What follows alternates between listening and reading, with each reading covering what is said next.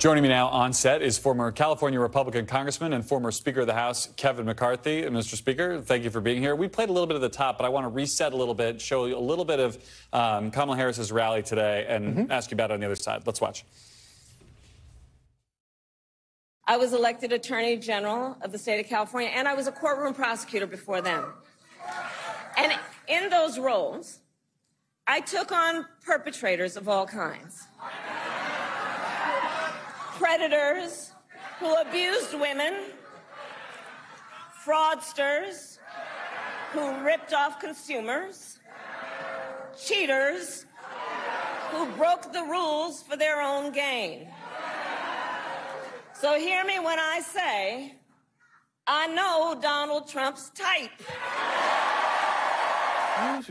You said in an interview last night that basically as she campaigns, she gets worse. So I'm curious, are we seeing the high point of a Kamala Harris campaign in your view? That was obviously very well received in Wisconsin on day 2, I guess. Look, I'm from California. I've watched her. When she ran for Attorney General and won, she was the weakest of all the Democrats. Republicans, it took a couple days later to ever decide whether she won or not. When she ran for Senate in California, we have the top 2. She ran against Loretta Sanchez, another Democrat, and she had to retool her whole campaign, even though the party was behind her. When she ran for president, she started the strongest. I think one of the biggest crowds. Huge rally. And then she didn't even make it to Iowa. Now, this is a shorter race, so advantage to her.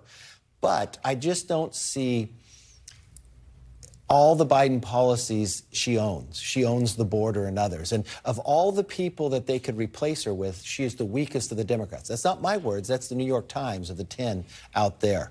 But so I think for the Democrats, this is a positive that Biden's not running. The bottom was about to fall out in the polling.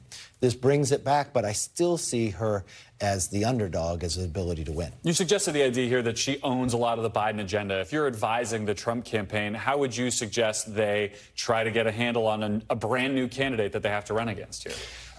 I would keep the campaign going exactly as you're going. Put it on the issues. And she's got to decide. Now, she's got another advantage. She gets to pick her VP candidate after the Republicans already picked theirs.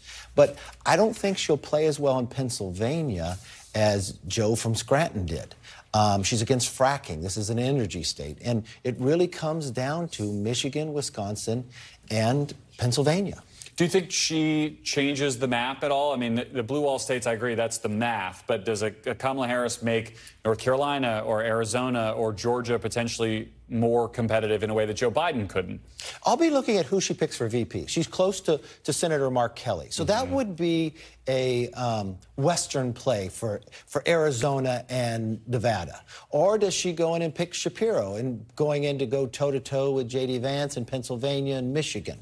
Or does she go off and try to get Pete Buttigieg? I think that's too much of a Biden administration combined to give too many problems. So it'd be interesting which way she picks, but I don't see an advantage to hers.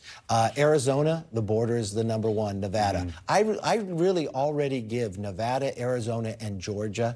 I think those are already Trump.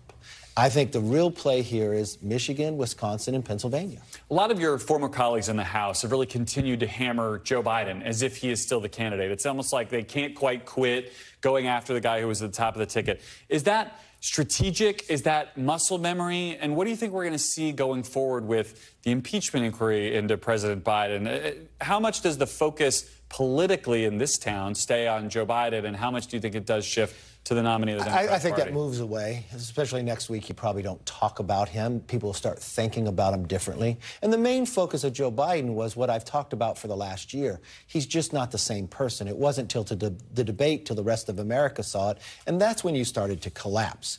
But the real difference will be with Kamala is, can she sustain? Can she build the team together? She inherits this campaign team, but is it the campaign team she wants? She has to view herself as being somebody new, but she's just part of the Biden team. Now, she's going to get a lot of money. She's going to get more enthusiasm from the Democrats, but will it be enough? And I've always said whoever this race is about is the person who loses. It was always about Biden. So she's got to shake that off. Do you think that's still true now in this dynamic? That was with two candidates who the whole country was very polarized on. Look, his #1 issue is age, so that's out of it now. You can't tie that to Trump. He may be older than her, but he's physically Nancy Pelosi's older than both of them. He's physically able to do it, so that doesn't play in. What it really will come down to different policies. Now, can she put a coalition together? We watched black Americans leave the Democratic Party by a high number, up to 22%. Does she bring people back? Hispanics were leaving and getting the majority. The youth was getting there. But the one advantage that Biden had, that Republicans normally had, was the older voter. Now, was that going with Biden based upon his age, or will Kamala lose that? And that the older voter turns out by a higher percentage than the others. That's so right. It'll be a different mix. Let me ask you about something we're already starting to hear, again, mainly from some of your former House colleagues who have been attacking Harris. They've been calling her a DEI vice president. A lot of people already think that attack line is racist. Are you confident that your party and Donald Trump can stay on the other side of the line and not delve into racially charged or racist attacks on a black female I would candidate? say two attacks I've heard Republicans give that are totally stupid and dumb to do is the DEI attack. Okay? The other attack that I would not do is saying that the president has to resign. Interesting. That would be an advantage for Kamala. Air Force One is very powerful when it lands somewhere. And you know what? Something will happen between now and the election, a hurricane or something else, and she'll be able to present herself as a leader. Or maybe there's some foreign policy. That is a mistake for any leader to go out and say that on the Republican side. This DEI, that seems like a petty. Look, I disagree with DEI, but she is the Vice President of the United States. She is the former U.S. Senator. These congressmen that are saying it, they're wrong in their own instance. All right. Former Speaker Kevin McCarthy, we got to leave it there. A lot of good insight into this race. Thanks for coming in and joining us. Thank you. Thanks for watching. Stay updated about breaking news and top stories on the NBC News app or follow us on social media.